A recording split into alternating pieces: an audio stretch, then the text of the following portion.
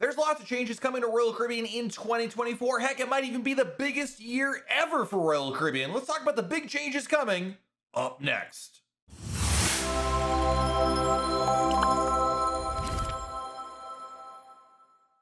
Hey everyone, it's Matt from RoyalCaribbeanBlog.com. There's a lot coming to Royal Caribbean in 2024. So much, and I wanted to talk about some of these big changes that you can look forward to in the 2024 cruise. It's not too late to book one after all. So let's talk about them, starting with number one, Icon of the Seas. Man, I can spend this entire video just talking about Icon of the Seas, but Royal Caribbean's new cruise ship in 2024 will be Icon of the Seas. She'll be launching in late January. Expect preview sailings and short glimpses in early January, but by the time we get to the end of January, Icon of the Seas will be in service, offering 7-night cruises out of Miami. Now, the reason why Icon of the Seas is a big deal, in case you've been living under a rock, is because it's a brand new cruise ship and the first of a class. So this isn't like another Oasis class or another Quantum class ship. This is a whole different class of cruise ship. And that means there's new innovations, new features, and basically it's a big deal because Royal Caribbean designed this ship from the ground up. It's not a continuation necessarily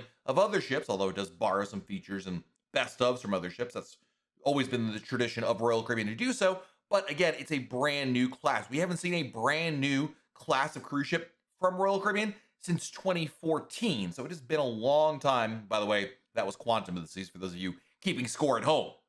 At 250,600 tons, the much-awaited new vessel is going to be the biggest cruise ship in the world. She'll be about 6% larger than the current biggest ship in the world, which is Wonder of the Seas. Icon of the Seas will be able to hold up to 7,600 passengers, which is a new record for a passenger ship. And then you add in the 2,350 crew members, and you have almost 10,000 people on board, which is, yes, a new all-time record for a cruise ship.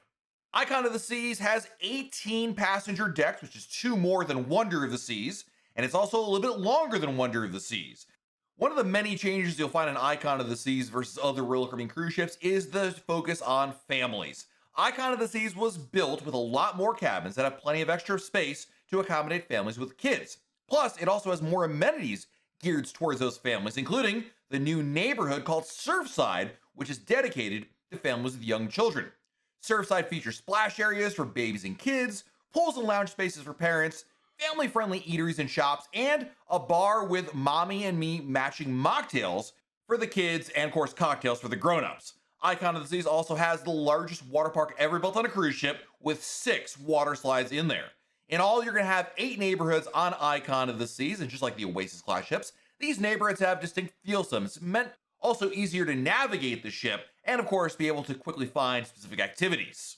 Icon of the Seas will be the first of the Icon class of cruise ships with 2 more on orders. Doesn't mean Royal Caribbean can't order more, but as of right now, you'll have Star of the Seas coming out next year and then an unnamed 3rd Icon class cruise ship beyond that.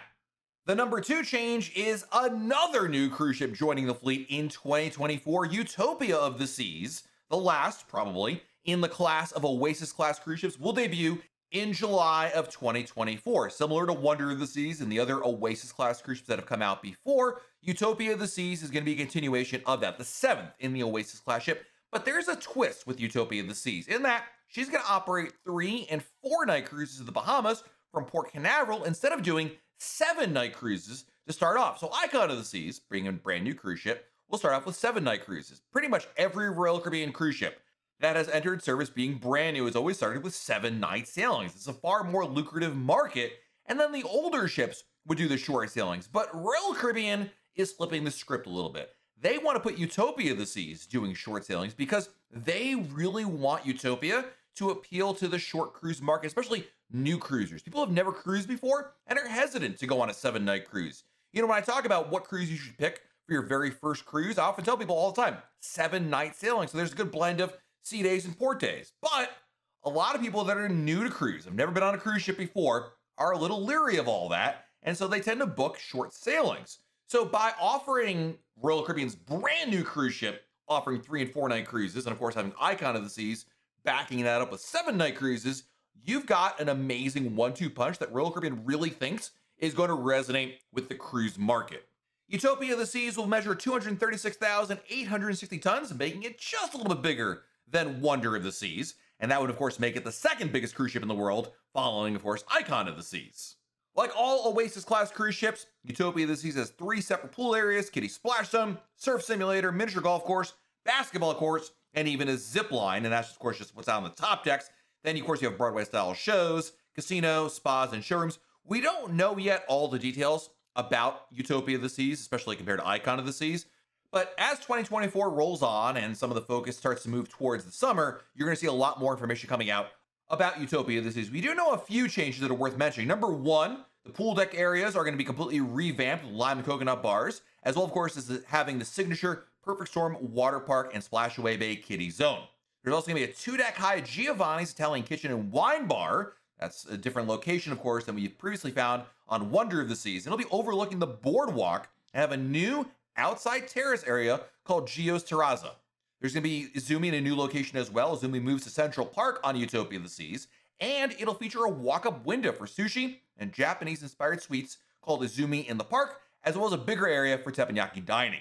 And then there's going to be a new restaurant concept on Utopia of the Seas that is designed to be an immersive experience that makes guests think it's going to be like on a train. It'll involve technology, multiple courses, different destinations, and storylines. And the idea is that it engages all the senses. You're going to feel like you're on a train that's moving, but you're actually eating, of course, in a restaurant on a cruise ship. More on that later on. And then, of course, there'll be a new tiki bar in the Royal Promenade. That'll be the Pesky Parrot, and it'll serve fruit-based cocktails alongside frozen drinks. Again, we can probably expect a little more details, especially like shows and other facts about what's going to be on Utopia of the Seas closer to her launch. Something else that'll be opening in 2023 will be the new adults-only area at Perfect Day at CocoCay. Hideaway Beach is the name of this new beach expansion that can accommodate between 1,500 and 2,000 guests. It will open right around the time Icon of the Seas visits there for her maiden voyage, so figure right around the end of January. And then it'll be an extra cost area for guests that are 18 years old or older in order to go in there. You have the choice of paying an admission fee to get in there, or you can purchase a cabana, which then includes admission fee to get in there. The cost of admission really varies from sailing to sailing. Royal Caribbean uses dynamic pricing for it, so you'll probably spend somewhere in the ballpark of, I'm going to say on the low end, $30 per person, all the way up to about $70 per person. Again, it depends on the sailing that you choose. Once inside Hideaway Beach, you'll have a choice of a large temperature-controlled freshwater pool, semicircle beach, and reserved cabana area. There'll be complimentary in-water hammocks, resort-style loungers, and umbrellas to keep you in the shade. And of course, there'll be DJ music provided in the pool area as well. Also included are 7 bars, including a beach bar in a new venue known as On the Rocks. On the Rocks is an al fresco bar that's located on the rocky shore that serves up live music, TV to watch live sports, games like pools and shuffleboard, and memorable ocean views with refreshing drinks like frozen margaritas and Mai Tai. So there'll be actually a sports bar for the first time at CocoCay. You also have a new pizza restaurant that's included with your admission into Hideaway Beach, which is Slice of Paradise, get it? And then also Snack Shack and Hideaway Bar, and there's gonna be plenty of places to kind of relax and enjoy your time at Hideaway Beach. So again, this is a new adults-only area opening at the end of January, early February of 2024. Something else you can look forward to in 2024 that is long overdue is Royal Caribbean will start allowing you at some point in the year to pre-book reservations at specialty restaurants if you bought a dining package. Now, up until now, guests that booked a dining package had to wait until they got on board the ship to make a reservation, and that created a pain point for them. So Royal Caribbean wants to change that, and they announced that'll change at some point in 2024, because instead, you'll be able to book reservations pre-cruise for specialty restaurants if you have a dining package. Royal Caribbean didn't say exactly when this change will happen, other than the idea that they're going to probably aim to get it in the first half of 2024 after the launch of Icon of the Seas. And according to Royal Caribbean, sometime in the first half of 2024 is, quote, likely, end quote. What this really means is keep an eye on it. Nothing's changing yet, but at some point in the year, hopefully by the time we get to a year from now, everybody will be able to pre-book their reservations if you have a dining package rather than waiting to get on board the ship, which is going to be such a big game changer. And lastly, there are a few itinerary changes worth noting, things that are different or unique about cruises in 2024. Royal Caribbean visits places all around the world, but I picked out 3 different itineraries, 3 different changes that are new for the first time ever. Starting off with Symphony of the Seas. Symphony of the Seas will be making its New York City debut when it calls Cape Liberty home in Bayonne, New Jersey. Now, Royal Caribbean has already offered cruises on Oasis-class ships with Oasis of the Seas out of New York, but for the first time, Symphony of the Seas will be over there. And then number 2, Speaking of Oasis class ships, the aforementioned Oasis of the Seas will head to Europe for the first time since her amplification. So this is not the first time Oasis has sailed in Europe, but it is the first time that Oasis of the Seas has sailed in Europe after being upgraded. So you can go on a Mediterranean cruise, a 7-night Spain, France, and Italy sailing from either Barcelona or Rome, and visit places all around the Mediterranean on the upgraded Oasis of the Seas. And lastly, you'll have more weekend sailings than ever from Australia, with the upcoming 2024-2025 cruise season offering more 3 and 4 and short cruises than ever before in that region. So there you have a look at the things that'll be different in 2024 on Royal Caribbean. Hopefully, this gives you an idea of what to expect, maybe make some new plans, or just simply get more excited for the cruises you already have booked. Let me know in the comments below, what are you most excited for in 2024 for your Royal Caribbean cruises? What is really standing out to you as a major change? Let me know down there below in the comments. While you're below our video, hit the like button, subscribe to our channel, and turn on notifications. That way, YouTube lets you know when we have a brand new video to share. This has been Matt from RoyalCaribbeanBlog.com, and we'll talk again real soon.